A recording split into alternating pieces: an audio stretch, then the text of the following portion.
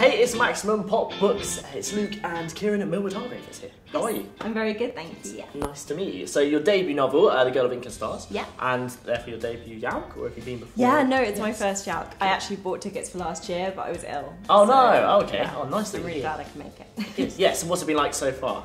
I've had the best time. Yeah. I've just spent most of my time queuing to meet like loads of my favourite authors. Today I did France Harding and France Harding and Louise O'Neill. So, and yesterday I did Mallory Blackman. So I was really excited. That's a pretty good weekend, isn't it? Yeah. Weekend to go. Have you met any friends or made any friends here?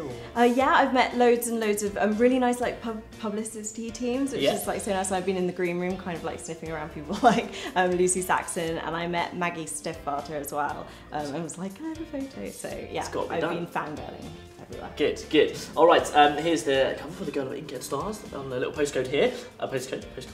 Tell us all about it, sell it to us, and yeah, go for it. So The Girl of Ink and Stars is basically in the magical realist tradition, and it's an adventure story about a map maker's daughter who lives on an island.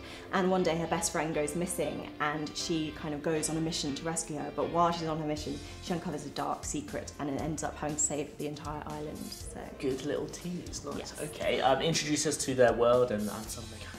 So it's set on the Isle of Joya, which is loosely based on La Gomera, which is one of the Canary Islands, and it's somewhere I went on holiday and was just very inspired by. I actually got lost and was like, what would it be like living on this island and not having a satellite phone to kind of guide you to safety? So that's kind of where the initial idea came from, and it's got basically loads of myths kind of permeating the island, and Isabella's absolutely obsessed with myths, and one of her favourite myths starts to come true.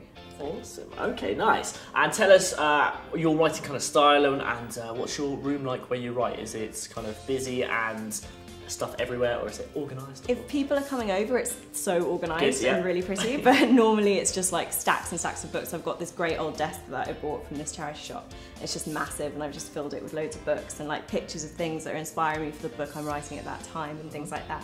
And it looks out over our garden, and my boyfriend's actually an artist and has a studio in the bottom of the garden, so we kind of like wave to each other like, tea break! So yeah, it's really, really nice. And the people who like Philip Pullman and Neil Gaiman, and kind of that kind of dark, delicious, kind of lush adventure stories. Excellent, sounds cool, all right. And we're asking everyone who comes in, apart from your own book, what is one book that you would recommend to everybody?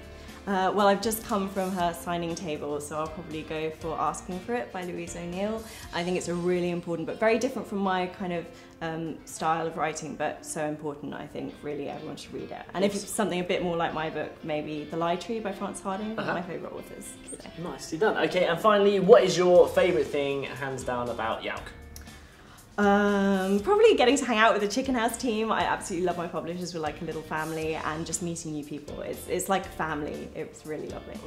Awesome. Well, lovely to meet you. Lovely to meet you too. Congratulations on the debut novel, and thank you for watching this video. Check it out. Give it a cheeky thumbs up if you like it, and subscribe, and we'll see you very soon. Cheers. Bye.